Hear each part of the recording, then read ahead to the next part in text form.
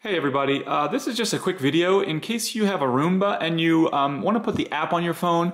One of the things that's really cool if you have the app is that you can set favorites. Like for example, the kitchen in my house needs to be vacuumed much more often than everything else. So I have this kitchen favorite, and if I want the Roomba to just vacuum the kitchen, I can come in here and right on the home screen I can just press this kitchen and it will automatically go and clean the kitchen area.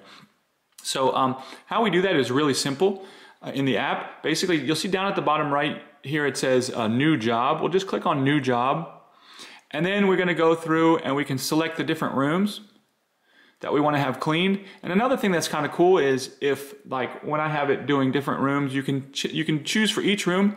You can have it cleaned once or twice. If something gets more dirty like the kitchen.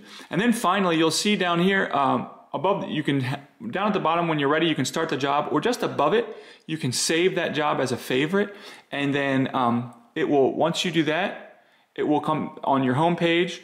It will be down here as a favorite, so that you don't need to go in and reset up that job again in the future. You can just click click on it and it will automatically start the job. So this is a really nice feature that this app has to get your Roomba vacuuming quickly on the areas that need the most vacuuming. So anyways, thanks a lot for watching. Hope this video helped you. Have a great day.